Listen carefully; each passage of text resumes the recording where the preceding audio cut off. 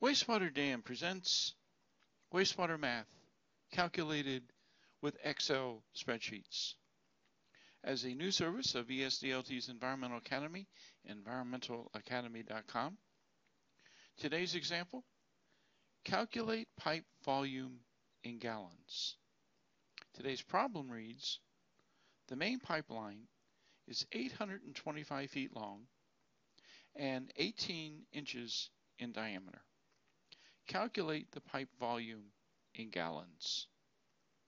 So there's two special considerations for solving this type of problem, and one of them is to recognize that the formula that we use here for this type of problem, that is the formula for calculating the volume in a pipe, is the same formula that we use for calculate the volume in a circular tank. And the other main consideration in these problems is to recognize that when you are given the diameter, it's in inches, but the diameter has to be inserted into the formula as feet.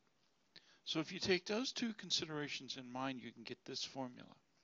Gallons equals diameter in feet times diameter in feet times the conversion factor for the surface area of a square to the surface area of a circle, which is the 0.785, times the length of the pipe, which is the length in which there is water, that's in feet, times the conversion factor from cubic feet to gallons. So that's the formula. Gallons equals diameter times 0.785 times length times 7.48. Let's see how we insert that in an Excel spreadsheet.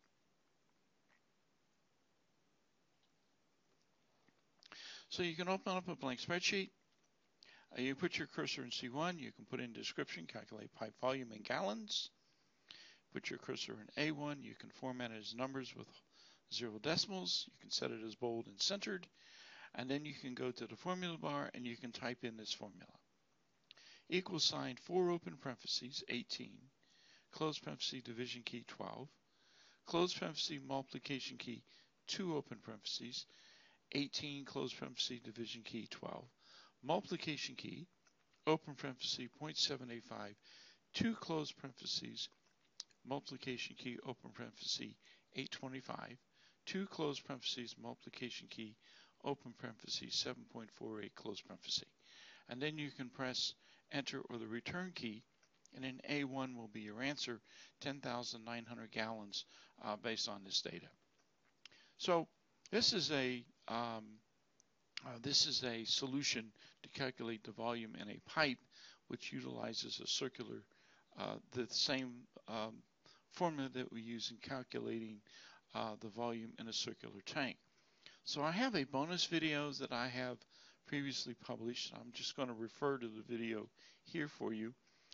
This was a video where I calculated gallons in the circular tank. You can actually go to my YouTube channel, and up in the search bar you can just type in there wastewater dam calculate gallons of circular tank, and this video will come up, or you can just go straight to this URL. That's actually another video that uses this same formula. It's just it's calculating the volume in a circular tank instead of a volume in a pipe. So I hope you have found this 4-minute video to be useful and helpful. If so, please subscribe to my YouTube channel. I also encourage you to participate, interact by commenting or asking questions, submitting other problems you'd like me to solve for you. You can do that through my website, environmentalacademy.com. You can fill out and submit an email form or send me a message to the email address on the webpage. But in any event, come back often, because I'll be publishing videos at least once weekly. And thanks for listening, and see you soon.